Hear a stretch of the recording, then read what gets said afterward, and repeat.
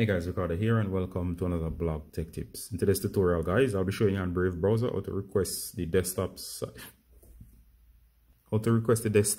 On Brave browser. Alright, so of course this is an Android device. If we launch Brave, and of course if we want to request a desktop site, say for example we go to Google here, and of course we want to request a desktop version, go ahead and hit the 3 lines lower right, and of course here it says desktop site. Go ahead and tap desktop site. And once you do that, you should have the full desktop site. Now, do note, this will affect it differently depending on which website you're on. Google's website is mobile responsive. You do get the mobile version normally, but of course, you can also give you the desktop version. So as you can see, if you want to return to the normal version, uncheck, and of course, you'll get the mobile optimized version. All right.